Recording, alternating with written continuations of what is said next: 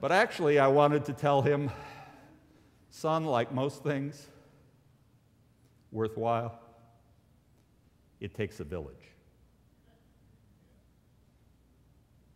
And it takes a vision. And a vision of living together in a shared hope. And at times, disappointment and frustration and renewal. When we get disappointed in our leaders or in one another, one way to restore the heartwood of covenantal commitment is the way UU psychologist Mary Pfeiffer once said, you keep a marriage together over the long haul. You try getting up in the morning, and then you look yourself straight in the mirror, and you say to yourself several times, you're no prize either.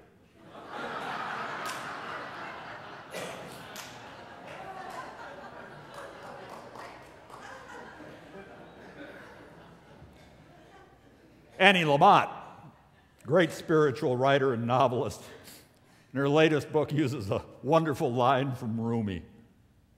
Each imperfect bird has to enter into a nest built by other imperfect birds. And so we do.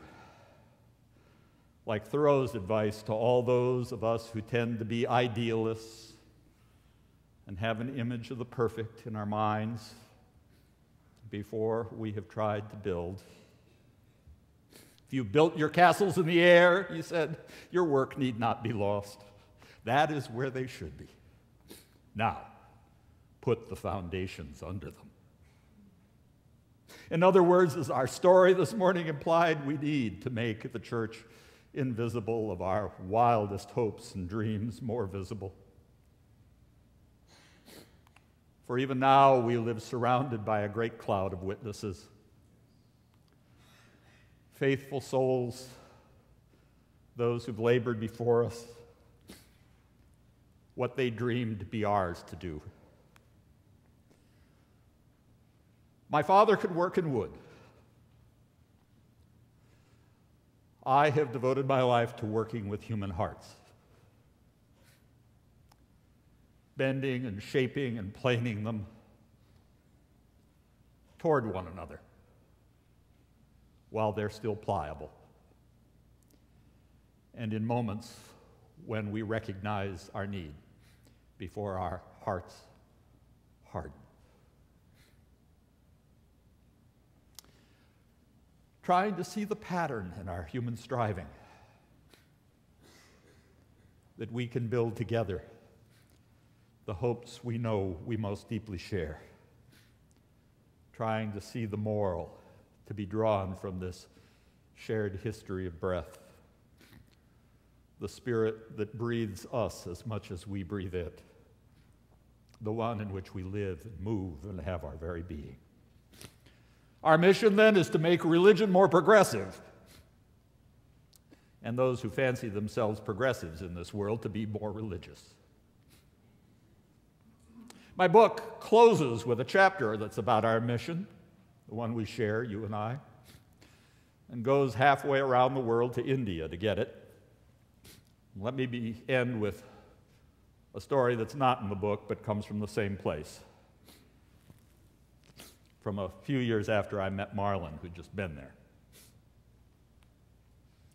I went there to visit, after the Gujarat earthquake, some of the human rights activists that we Unitarian Universalists support through our Holding India program. And my friend Vivek came to the airport to greet me in Mumbai. He runs a training center for human rights workers that we help build. His personal mission has been to free from that modern form of slavery called bonded labor, literally tens of thousands of people. He got the World Anti-Slavery Award that I nominated him for. But when he met me, India was going through violence directed against its Muslim minority and against Christian missionaries. The ruling party then was in bed with a Hindu version of the religious right, who were better at making scapegoats of minorities than at caring about the future or the common good. And no sooner had I emerged from customs and been greeted and embraced by Vivek than we found ourselves surrounded by a mob of these right-wing militants. Got a little scary when the airport police joined in, and they were all pointing at me. It all had to be translated for me, but they were demanding to know if I were a missionary. Vivek jumped up on a bench and shouted back, "Yes! He is a missionary. But you have not asked what his mission is. His mission is not conversions. His mission is respect for the divine light in every human soul. His mission is human rights.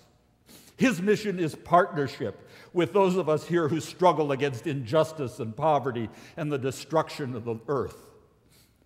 Now I ask you, what is your mission? Is this how your fathers taught you to welcome a stranger? You should wash his feet. You should offer him water. He would take it even from one of you who some of you call untouchable. What would the Gandhiji, the Mahatma, think about you? He would fast until you repent and find a better way in your hearts, a truer mission for yourselves. Now go home, and may the gods help you find a better hope. They dispersed. They went away with nothing more than what Gandhi would have called satyagraha, soul force, truth force. He sent them away to seek a deeper and more heartfelt approach to faithful living. Rebecca and I wrote our book in a dialogue to show that in our tradition, no one voice can ever claim to have the final word. Because the mission we share, my friends, is shared. It's to reclaim the very heartwood of our faith, our covenantal trust with one another, our ability to see in the other the heartbeat of the divine, and then to help make a world that is worthy of all the daughters and sons of God. So may it be forever in this place and wherever we travel. Amen.